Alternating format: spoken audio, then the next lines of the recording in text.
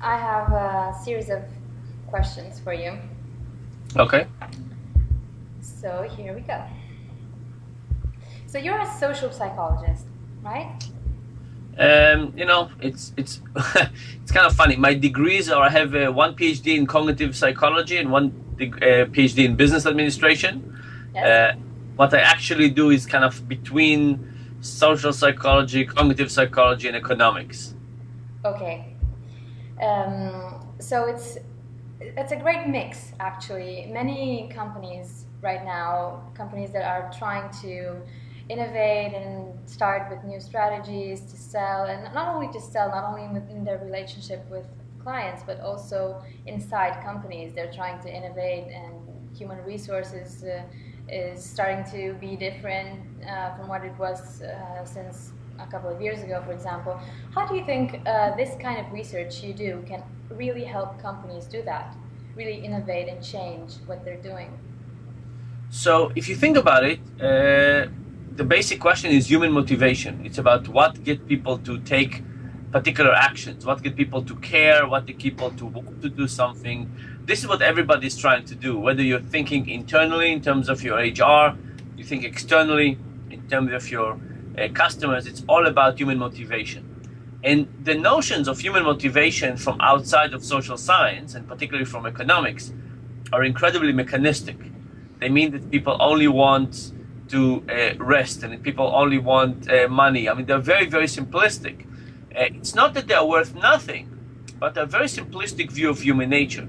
And what social science in general is doing is saying, let's look at the broader set of human motivation. Let's look at all kinds of things that people care about, both in terms of employees and consumers, and let's design the environment internally and externally to take this whole set.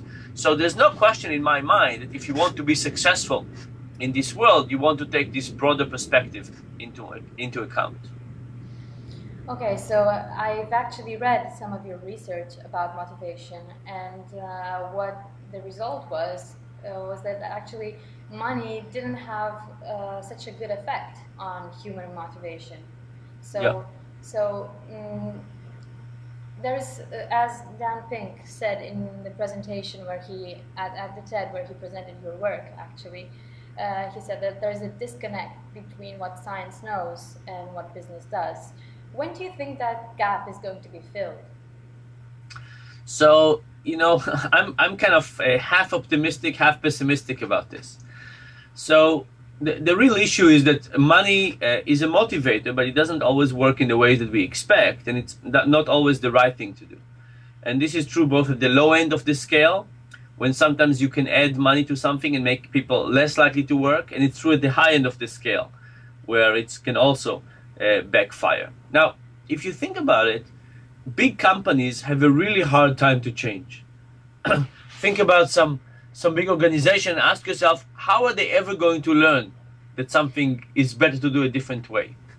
They would have to take some of their employees and pay them one way. They would have to take another set of the employees and pay them another way. And in today's legal environment, I don't think anybody would do it because immediately they would be hit with a lawsuit. So who are the companies that are actually doing interesting, innovative stuff from a HR perspective? It's startups. Oh, Why? Because they don't have a history of how they used to do things.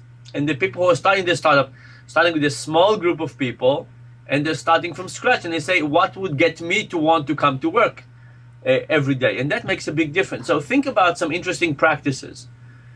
Google. Google gives people 20% of their work time to work on whatever they want. yeah. Now, from the rational economic perspective, what would you say? What would people do with that time? They They would would waste sit by it. the pool. They would sit by the pool. Google has pool. They have a gym. They have really good coffee and fruit juices. You would say people would sit there and relax, but that's not what people do. In fact, when you look at it, people work incredibly hard in these 20% of the time. They do something they're really passionate about. They get their friends who work at Google to come and join them. And not only is this 20% of the time becoming effective, but everything else in the organization is being influenced by that. Because if you have one day a week in which you can do whatever you want and you're the boss, all of a sudden it changes how you view the other days of the week and you care more about the company. So that's kind of one interesting idea for innovation. Another another interesting thing is Facebook. Facebook is shifting people around all the time. They give them experiences in other parts of their company. Is this an efficient thing to do from a production perspective? Of course not, because they don't know how the other part of the company works and they have to learn how it works. But it turns out they do learn things and the connection between people is increasing. And finally, there's another company I really like called Zappos. Zappos is an Italian, you should know, they're a shoe company. Yes. They're an online shoe company. They sell shoes for rather expensive amounts compared to internet shopping, but they have very, very good customer service. If you get a shoe from them and you don't like it, it's really easy to ship it back. They're really, really nice. And what they do is they invite new people who want to work in their call center to come for a 10-day training activity. And after these 10 days of training, they come to these people and they say, we really like you. We think you're great. We want you to be part of this family. We want you to work here, but we know that this is not for everybody. So in the next 48 hours, if you decide not to take this job, we will give you $3,000 not to take the job.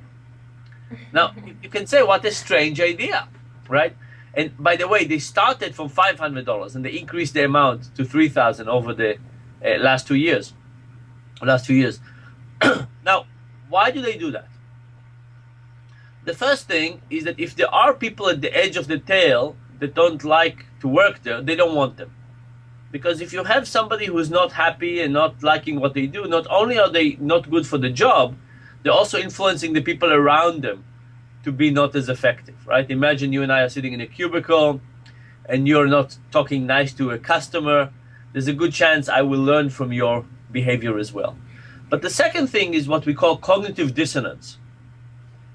Cognitive dissonance is the idea that if you behave one way and you believe something different, this is an uncomfortable situation. You behave one way, you feel something else. This dissonance, this lack of agreement is uncomfortable. So what do? You can't change how you behave. That's set. What you could do is you could change your belief. Right? So imagine you turn down this $3,000 and then you wake up on Monday and you say, why did I give up this $3,000? And you say you can't say to yourself, this was a stupid decision, I'm an idiot.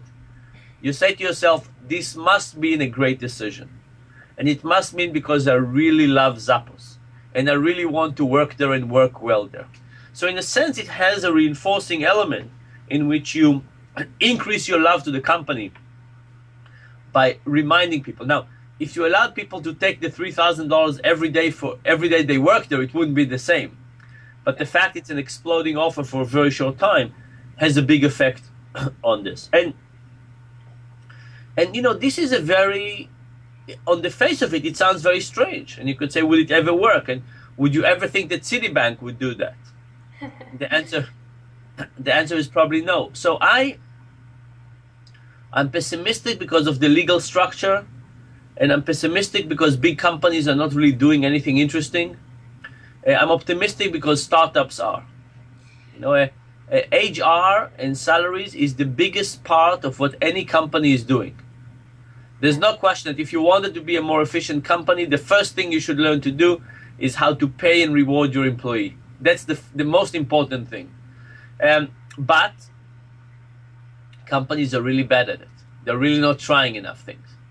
Yeah, that's the kind of paradigm where when something works, you don't want to change it. So that's what many companies, big companies, old companies especially, have been doing. Especially here in Italy, there are some very old companies that have a tradition of decades, and they really don't want to change because they don't see in what way change could be good. But you know, you have to understand that the public is different. Your customers have changed. They're not the same customers from the 1950s. You know, right. I've seen a very interesting presentation made by Matthew Gisti from Starbucks, and he said that all the innovation they've done at Starbucks was done in periods of crisis, when Starbucks wasn't doing very well. So not when things were doing great, because then it wouldn't have made sense. So I think that was a very interesting thing to acknowledge, actually, because that means that big structures need to see that how things are going and how they're doing things isn't working before they actually start considering changing the strategies. So, You know, the nice thing about the experimental method is that you create two conditions and you can see which one works and which one doesn't work. But if you think in a company, when you pay everybody in a certain way, you have no way to knowing if it's working or not working, right? It has to be complete devastation before you figure out. I don't have a control group, actually. You can't have a control group. That's right. But if companies started becoming more systematic about experimentation, they would see more readily, not just when things are not working, but how we can improve something. So, you know, something can be okay, but just not great. And you would never notice it because you never tried to figure out how it works